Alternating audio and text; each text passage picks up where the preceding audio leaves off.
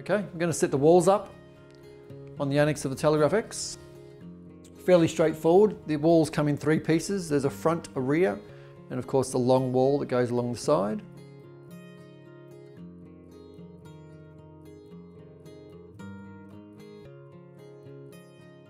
Each section of wall has a little white tag where the zipper starts. It has a number there that coincides with the zipper on the annex roof. So just make sure you match up those numbers so you've got the right section of wall for the right section of annex roof. Get your zipper started from the inside there, and then step around to the outside and run your zipper across standing on the outside of the annex. This will prevent the Velcro from binding while you're trying to do that zipper up. It'll come across nice and easy.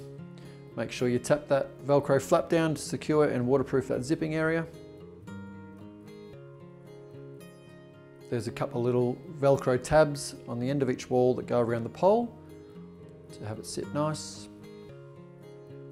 Secure the Velcro on the end of the wall closest to the camper.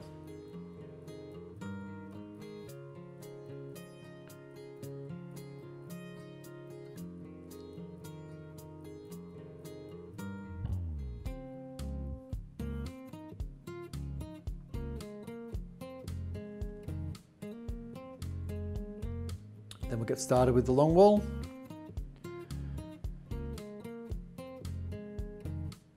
Again, get that zipper started. Good idea just to hang some Velcro up there so the wall itself hangs up there, gives you the chance to use two hands to get your zipper started instead of trying to start a zipper with one hand.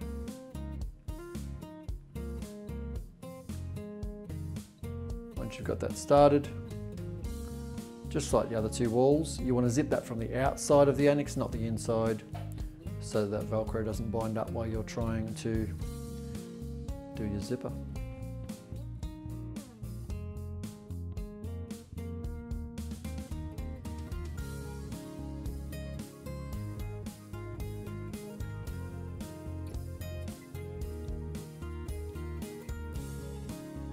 Once you've got that long wall on, you've got a Velcro tab down the vertical side of each wall that bring those corners together.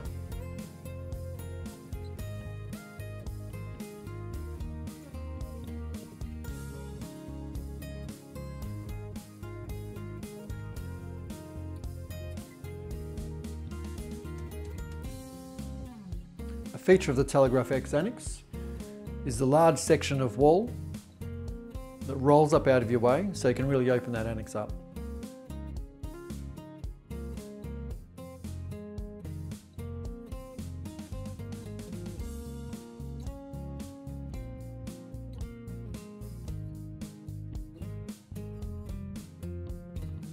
That just rolls up quite easily.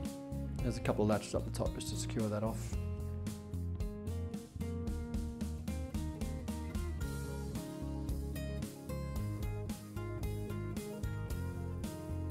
Now you'll notice on the front of the camper, the front wall is at an angle. It's not a vertical straight up and down wall. It does sit out a bit on the footing of the base of that pole.